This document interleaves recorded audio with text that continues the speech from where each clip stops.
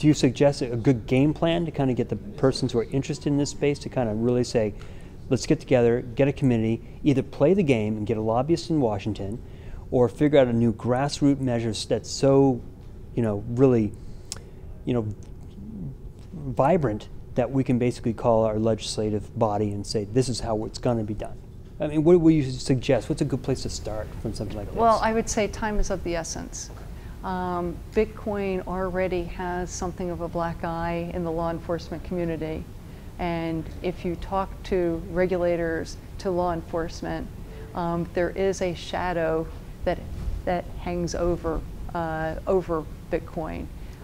So there is certainly a need to work on public perception, to understand that it, like any other payment system, payments vehicle, is going to be abused by criminals, but how do we take it to the next level and put it in a place where that it's understood that there are also many legitimate reasons for doing so.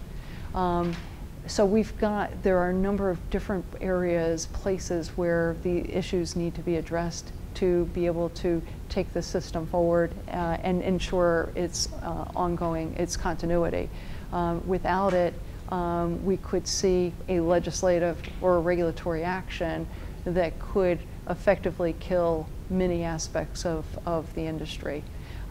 We've got fires to fight on a number of different fronts.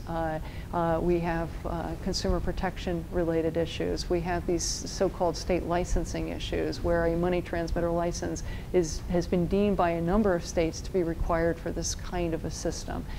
We have anti-money laundering, Bank Secrecy Act compliance, which are some record keeping reporting, a lot of it's suspicious activity monitoring, collecting information about the customers, and there's a list that we can probably come up with another 10 or more issues that need to be focused on. Sure. But it's imperative for the community as a whole to fashion appropriate strategies and positions related to these different issues, so that when, sometimes not waiting until the time comes, but when it does happen, that everything is in place, the relationships have been built with the right regulators and so on to move this along in a very orderly fashion. If that doesn't happen, it's going to be very messy.